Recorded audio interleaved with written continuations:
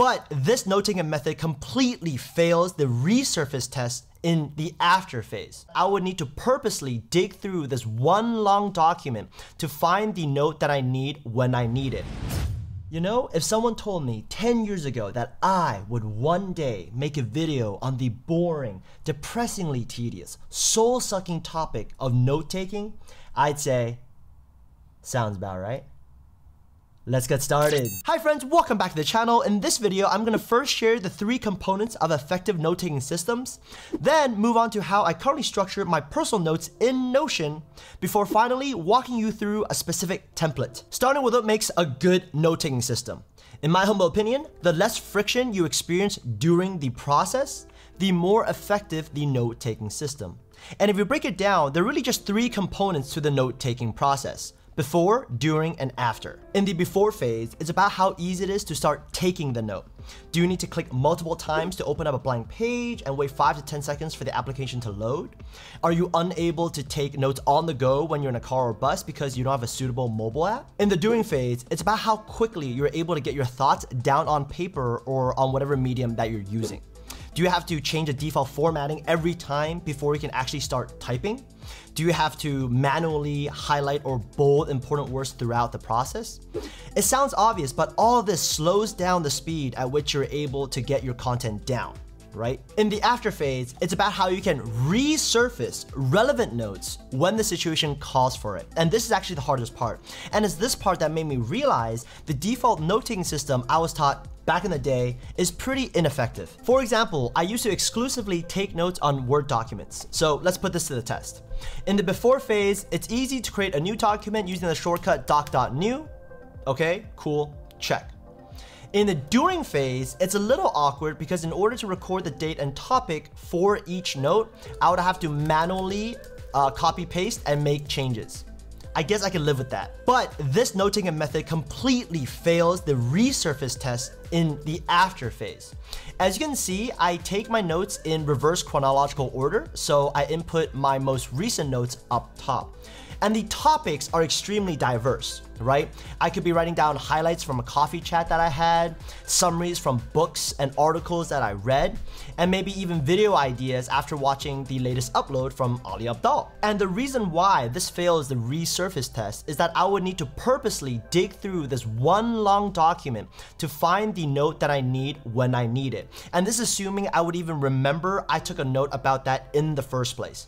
Like for example, it wasn't until I scrolled all the way down for this video that I remember that I took notes about YouTube SEO back in June 2020. And this is something I could have used recently. 2 things before I jump over to my Notion setup. First, this amazing video is still not being sponsored by Notion for some reason. And second, as long as you have those 3 boxes checked, before, during, and after, the application you use doesn't really matter. Notion, for me, has the features that do a really good job of decreasing friction when I take notes. Essentially, my note-taking system is made up of a back end and a front end. The back end is just 5 different notebooks that together cover all aspects of my personal life. I call this a backend because it's sort of like the infrastructure. I set this up once and don't really touch it again. The front end represents different projects that I'm working on. For example, if I'm looking to rent a new apartment, the notes that I take and planning I do would be for that project.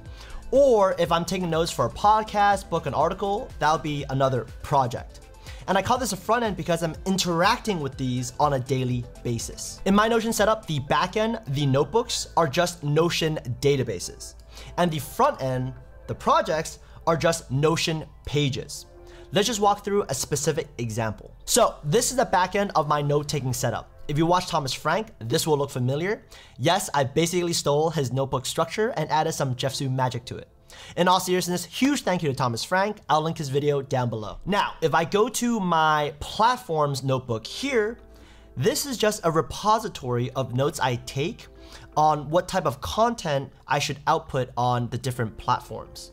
You'll see, for example, YouTube, Instagram, Clubhouse, and this is just a list of notes, right? With some labels on the right-hand side here. The first one is notes I took while watching Vanessa Lau's video on her YouTube strategy.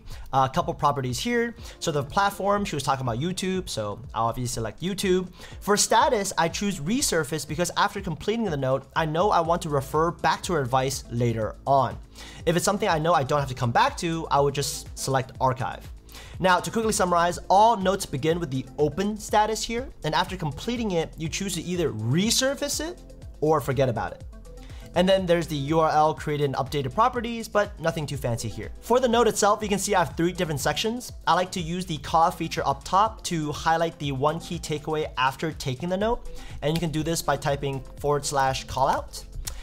The action items I need to take immediately after taking the note, and the notes themselves. So for this specific example, as I'm watching the video, I'll be taking the notes here, then determining whether there are any action items, before finally summarizing the one key takeaway up top. As you can see, my note-taking workflow goes from bottom up, but I know when I revisit this, I'll be naturally reading top down.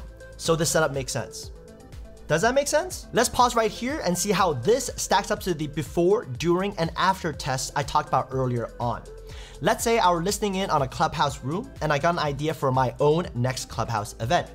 I could simply start a new note by clicking the down arrow here, choosing the template that I've created beforehand, give that a title, Clubhouse idea, just invite Elon Musk. Easy. And choose a platform, Clubhouse, status open, no URL, I can start typing the notes. So the friction is pretty low for the before and during phases thanks to the template feature. But what about after? This still doesn't solve the issue of resurfacing relevant notes when I need them. And this is where the front end comes in. In Notion, I have a Notion page dedicated to content strategy. And this is where I break down the different platforms I create content for. I visit this overview page every other day to remind myself what I need to do next. And you might notice on the right-hand side here, you see the exact same notes from the platform's notebook we just went over.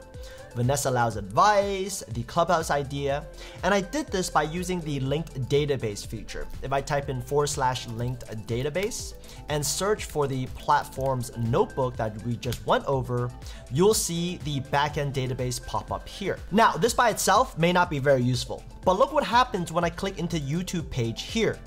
We have the same platforms database on the right, but only the notes related to all platforms and YouTube are visible. This means as I work on my YouTube plan, I can quickly and easily reference notes I've taken in the past for YouTube. The way to do this is still use the linked database feature. So /linked database, search for platforms database, and add a view here, choose list. Let's name this YouTube last updated, click create. In the 3 dots here, you want to choose filter, add a filter group here. The first one is where platform contains all platforms, or platform contains YouTube, obviously. Add another filter where the status is not archive, because we only want to see open and resurface. Click out and then choose sort, add a sort. I like to have updated descending, so I see the most recently updated note up top here. And boom, there you have it. And if I'm already on my YouTube page and I wanted to take a note, I wouldn't have to navigate back to the back end. I would simply click new here. The YouTube label is already pre-populated. I can click the template that I've made beforehand. The status gets updated to open, and I can start typing. YouTube is so fun that I lost my voice. By the way, it's totally okay to have multiple open status notes at the same time. What I like to do is to actually create a view for open notes specifically, so I know which ones I still need to complete.